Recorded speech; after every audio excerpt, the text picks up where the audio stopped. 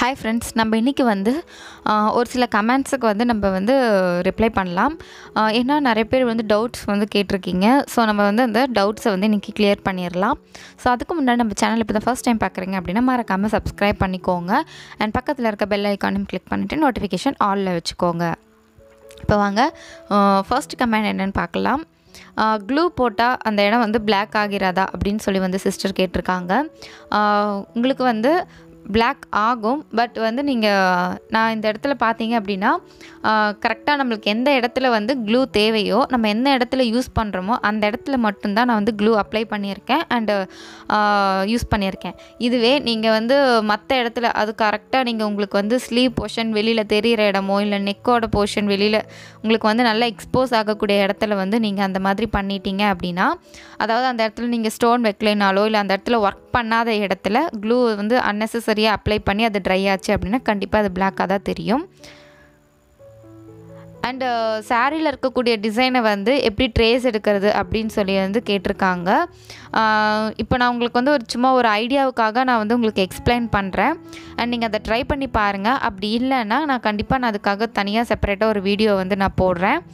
எப்படின்னா நீங்கள் உங்கள் சாரியில் எந்த டிசைனை வந்து போட போகிறீங்களோ அந்த டிசைனை வந்து நீங்கள் ஃபஸ்ட்டு செலக்ட் பண்ணிவிட்டு அந்த கிளாத்து ஃபஸ்ட்டு லேயர் கிளாத் இருக்குது பார்த்தீங்களா, அந்த டிசைனோட ஃபஸ்ட்டு லேயர் கிளாத்தை மட்டும் மேலே தூக்கிட்டு அடியில் வந்து நீங்கள் பேப்பர் வச்சுக்கோங்க. வச்சுட்டு அந்த டிசைன் மேலே ஊசி வச்சு டிசைன் ஃபுல்லாக வந்து பஞ்ச் பண்ணிங்க.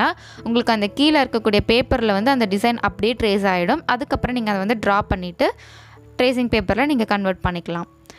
நெக்ஸ்ட்டு வந்து ப்ளவுஸ் வந்து எப்படி மார்க் பண்ணோம் அப்படிங்கிறத வந்து ஒரு கிளாத்தில் வந்து அதை வந்து போட்டு காட்ட சொல்லியிருக்காங்க. அண்டு ட்ரேசிங் எப்படி பண்ணுறதுன்னு அவங்க வந்து கேட்டிருக்காங்க.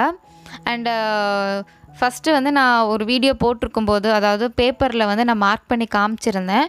அதில் வந்து நான் சொன்னேன் நெக்ஸ்ட் டைம் நான் வந்து கிளாத்தில் வந்து எப்படி வந்து மார்க் பண்ணுறது அப்படின்னு சொல்லிட்டு நான் போடுறேன் அப்படின்னேன். இப்போது நான் கிளாத் இன்னும் எதுவும் அதாவது ஃபுல் ப்ளவுஸ் ஒர்க் பண்ணும்போது தான் நம்ம வந்து மார்க்கிங் எல்லாம் காட்ட முடியும். அதனால நான் இன்னும் அந்த வீடியோ எடுக்கலை. கண்டிப்பாக நான் அதை வந்து சீக்கிரமாகவே நான் உங்களுக்காக மார்க் பண்ணி ஒரு வீடியோ அப்லோட் பண்ணுறேன் சிஸ்டர்.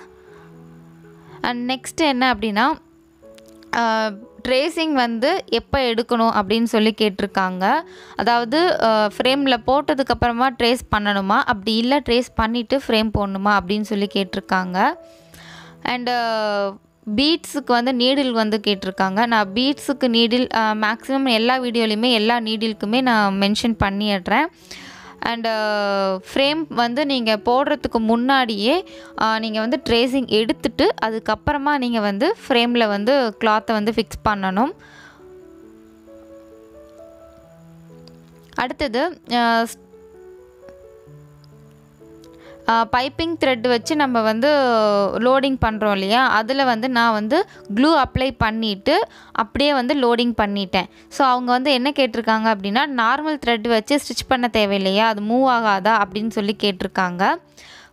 இல்லை சிஸ்டர், அதை நம்ம வந்து கம் அப்ளை பண்ணும்போதே உங்களுக்கு நல்லாவே ஸ்டிக் ஆயிரும், உங்களுக்கு அது வந்து மூவ் ஆகாது. அண்ட் உங்களுக்கு தேவைப்பட்டால் உங்களுக்கு வந்து டைம் இருக்குது, இல்லை எனக்கு வந்து பொறுமையாக நான் வந்து பண்ணுவேன் அப்படின்னு நீங்கள் நினச்சிங்க அப்படின்னா கண்டிப்பாக நீங்கள் வந்து க்ளூ அப்ளை பண்ணி த்ரெட் ஒட்டினதுக்கப்புறமும் நீங்கள் வந்து மேலே வந்து ஜிக்ஸாக் ஸ்டிச் வந்து போட்டுக்கலாம். என்னை பொறுத்தவரை அந்த ஸ்டிச் வந்து மேக்ஸிமம் தேவையில்லை. ஏன்னா உங்களுக்கு க்ளூவே நல்லா வந்து க்ரிப்பாக ஒட்டிக்கும். அப்படி இருக்கும்போது நம்மளுக்கு அது வந்து டைம் வேஸ்ட்டு தான் நார்மல் நீடில் வந்து மறுபடியும் ஒரு தடவை ஸ்டிச் பண்ணுறது. அண்ட் நெக்ஸ்ட்டு என்ன அப்படின்னா ஃப்ரேமில் வந்து கிளாத் போட்டதுக்கப்புறமா லூஸ் ஆகுது அப்படின்னு சொல்லி கேட்டிருக்கீங்க. நம்ம அதுக்கு தனியாகவே நல்லா எக்ஸ்பிளைன் பண்ணி ஒரு வீடியோ ஸ்பெசிஃபிக்காக அதுக்குன்னே தனியாக போட்டிருக்கோம். ஏன்னா நிறைய பேர்த்துக்கு அந்த கம்ப்ளைண்ட் இருக்குது. அண்டு லைவ் வீடியோலையும் இந்த டவுட் கிளியர் பண்ணுற ஒரு சில வீடியோஸ் எல்லாம் இருக்குது. அதில் எல்லாத்துலேயுமே நான் வந்து அதை எக்ஸ்பிளைன் பண்ணியிருக்கேன். ஸோ உங்களுக்கு அது எதனால் வருது அப்படின்னா கிளாத் வந்து ஒருவேளை அது வந்து கொஞ்சம் தின்னாக இருக்கலாம். உங்களுக்கு வந்து ஃப்ரேமை வந்து ஒரு தடவை நல்லா டைட் பண்ணிவிட்டு நீங்கள் அதுக்கப்புறமா வந்து கிளாத்தை போடுங்க. அப்படி இல்லைன்னா ஃப்ரேமில் வந்து டேமேஜஸ் இருந்துச்சு அப்படின்னா கூட டக்குன்னு லூஸ் ஆகிட்டே இருக்கும்.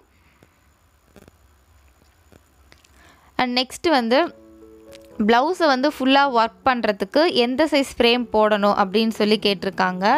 அண்ட் உங்களுக்கு பார்த்திங்கன்னா மேக்ஸிமம் வந்து ஒரு 30-31 அந்த ரேஞ்ச் வரைக்குமே நீங்கள் வந்து ஃபுல் ப்ளவுஸ் வந்து ஒர்க் பண்ணலாம். அதாவது 18 இன்ச் சைஸ் ஃப்ரேமில் தாராளமாக பண்ணோம் அப்படின்னா அந்த அளவுக்கு தான் பண்ண முடியும். அதுக்கு மேலே நீங்கள் வந்து பண்ணணும் அப்படின்னா கண்டிப்பாக காட் தான் யூஸ் ஆரி காட் தான் யூஸ் பண்ண முடியும்.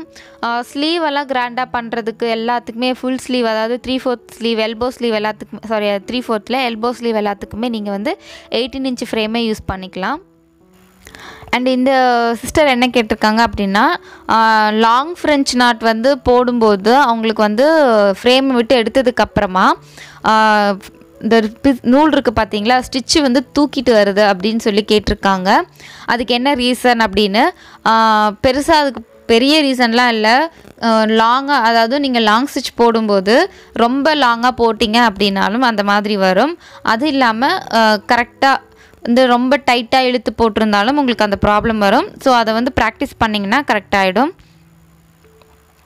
அண்ட் லோட் ஸ்டிச்சுக்கு வந்து என்ன ஜரி த்ரெட் வந்து நான் யூஸ் பண்ணுறேன் அப்படின்னு சொல்லி கேட்டிருக்கீங்க. அதோட நேம் என்ன அப்படின்னு சொல்லிட்டு, அதோட பிராண்ட் வந்து கரெக்டாக எனக்கு தெரியல.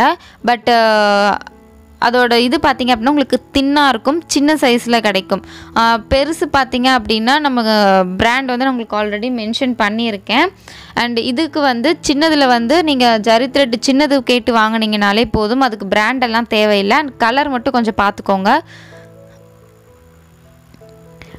ஏன்னா அது உங்களுக்கு வந்து கொஞ்சம் டிஃப்ரென்சஸ் வரும். எதனால் அப்படின்னா, ரொம்ப கோல்டாக அடிக்கிற கலராக இருந்துச்சு அப்படின்னா உங்களுக்கு வந்து உங்களோட ப்ளவுஸுக்கும் அதுக்கும் செட் ஆகாமல் போயிடும். அதனால அந்த கலர் மட்டும் பார்த்து வாங்குங்க. அதுக்கு பிராண்ட் வந்து எனக்கு தெரியல, ஏன்னா அதோட ஸ்டிக்கர் வந்து ஸ்டார்டிங்லேயே அது எடுத்துட்டதுனால கரெக்டாக அது தெரியல. நான் மறுபடியும் வந்து நான் வாங்கினேன் அப்படின்னா உங்களுக்கு அது பிராண்ட் என்ன அப்படின்னு சொல்லிட்டு நான் நெக்ஸ்ட் வீடியோவில் கண்டிப்பாக மென்ஷன் பண்ணிடுறேன். நீங்கள் அதுக்கு முன்னாடி உங்களுக்கு வேணும் அப்படின்னா நீங்கள் கண்டிப்பாக ஜரி த்ரெட்லேயே சின்ன சைஸ் இருக்கும் பார்த்தீங்களா, அதை கேட்டு வாங்கிக்கோங்க. உங்களுக்கு அது இது எல்லாமே ஒரே மாதிரியே தான் இருக்கும். அண்டு வேறு ஏதாச்சும் டவுட்ஸ் இருந்துச்சு அப்படின்னாலும் கண்டிப்பாக கமெண்ட் பண்ணுங்கள், நான் கண்டிப்பாக ரிப்ளை பண்ணுவேன். அண்டு உங்களுக்கு வேறு எந்த மாதிரி வீடியோஸ் வேணும் அப்படின்னும் கமெண்ட் பண்ணுங்கள். தேங்க்ஸ் ஃபார் வாட்சிங்.